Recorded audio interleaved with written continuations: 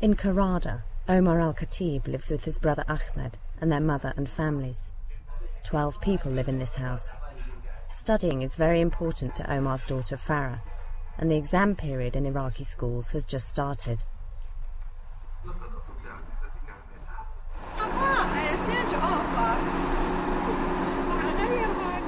The electricity cuts off regularly, so Susan al Khatib, Omar's wife, has to switch between the municipal grid and the family's own generators.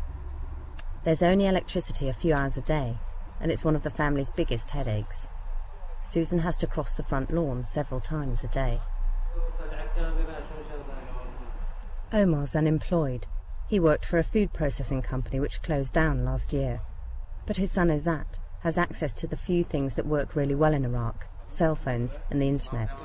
The family has a monthly subscription to their own internet link.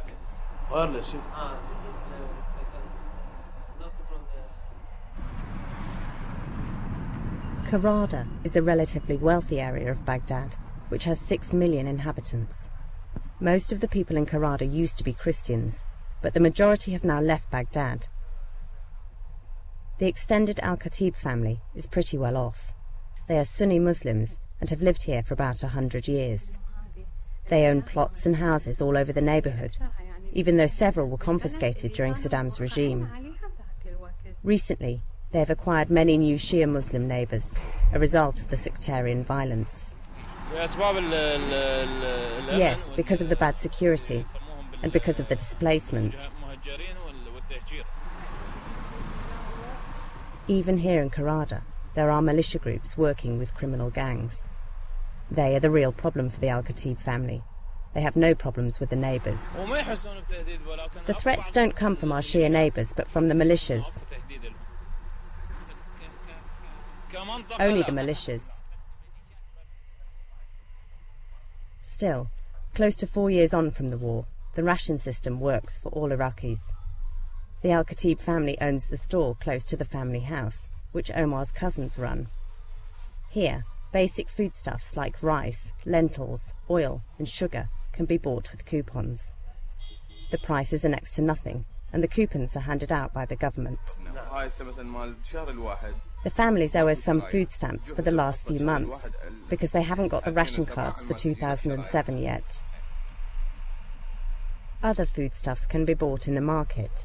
The local fish delight, maskouf for example, from the muddy waters of the Tigris River. But many families can't afford it, as well as meat, vegetables and fruit. The Al Khatib family used to run a hair salon, which brought some money in, but they had to close it down. Some hens in the backyard produce eggs and meat, otherwise they live on a tight budget. No, we can't afford to live without ration cards, especially with no jobs and income.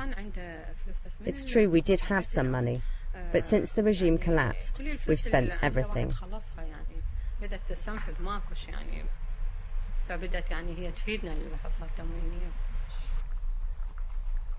Även om släkten al Khatib har turen att bo i ett lugnt område här i Karada, har ändå våldet i Irak drabbat dem. But the real problem right now is that Omar's brother has been kidnapped. He left the house at 3:30 p.m. and took a taxi.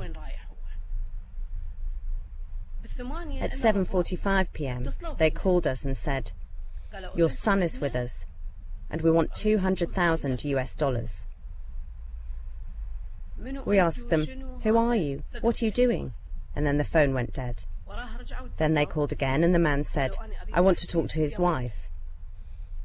He insulted her and then asked, "Are you Sunni Muslim or Shia?"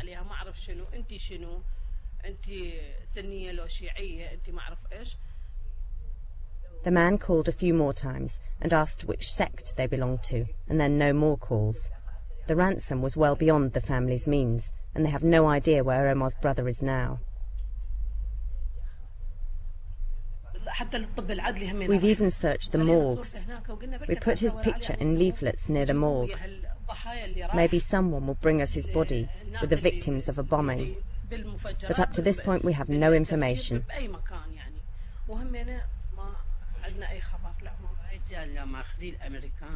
I wish the Americans had taken him, because then after 4 or 5 months they'd release him. This would be some consolation for a family who see kidnappings every day, even on their street. In our street there was another guy who was kidnapped. His house is on the corner. Also, 2 Palestinians were kidnapped. There's also another guy who was kidnapped 6 or 7 months ago.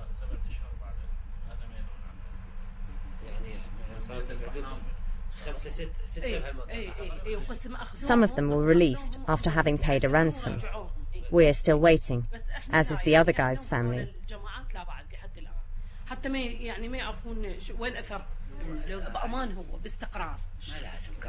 We don't want electricity, we can live without that. We just want a quiet life. I'm worried about my kids when I send them to school, like the incident in Karada a few days ago. There were many explosions, and also a suicide bomber was in a minibus and blew himself up alongside the passengers. A few blocks away live Omar and Ahmed's cousins, Abdul Khalek and Waleed al Khatib. Abdul Khalek can't work anymore because it takes 2 men to take care of his brother Waleed, who was badly wounded by gunfire 6 months after the invasion in 2003. Some men in a car shot him one evening on his way home, and he's been paralysed ever since. I still don't know why they shot me. I don't belong to any party or organisation. It's a total mystery. Abdul Khalek, their wives and cousin Bashar have to turn Waleed in his bed once an hour and take care of him. The operation he should have had years ago never took place.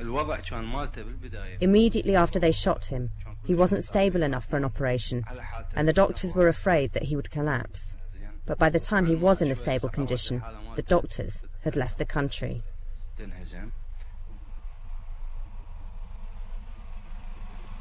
Waleed gets 100,000 dinars a month, around 50 euros, in disabled pension.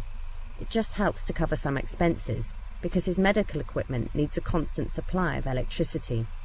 So the family keeps 3 generators working shifts in the backyard. My friends bring me a canister almost every day.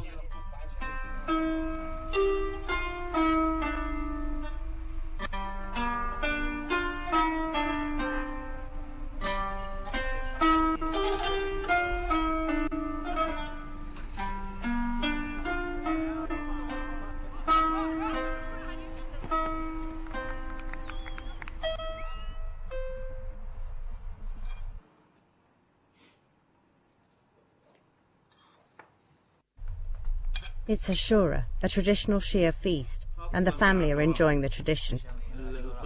We eat this almost every day, especially now during Ashura.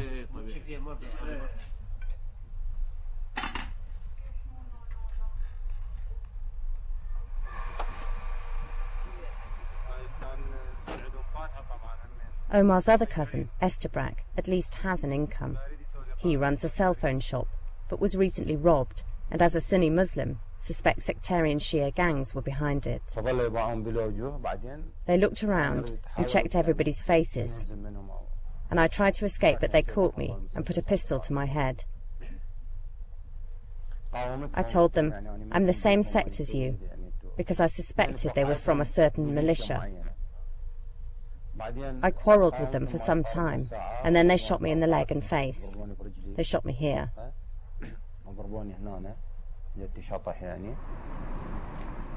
He was driven to Sadr city, a Shia part of Baghdad.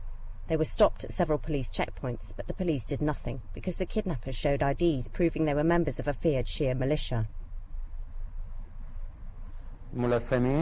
They carried pistols and badges. The police approached us, but they showed them the badges, and the police just left.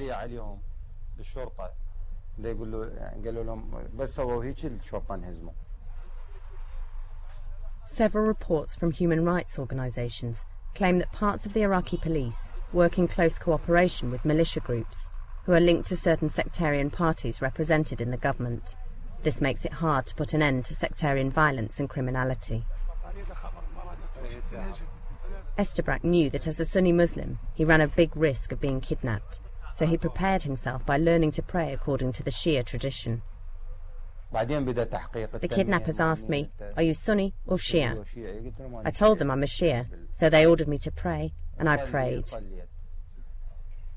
The militia was finally convinced he was one of them and released him, so he got out alive, but he was in a bad state and had a few gunshot wounds. After what I saw, I feel sorry for the Iraqi people, because they have no hope for the future.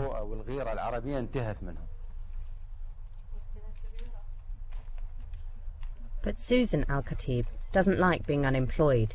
She started her own NGO, Women of Mesopotamia. They have no income yet, and just 5 members, but at least they're working to further women's independence in patriarchal Iraq, and also to stop sectarian violence through education.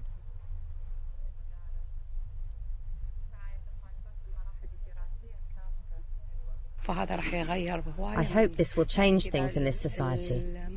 For if women are not educated and children are raised with sectarian views, things will continue to be bad.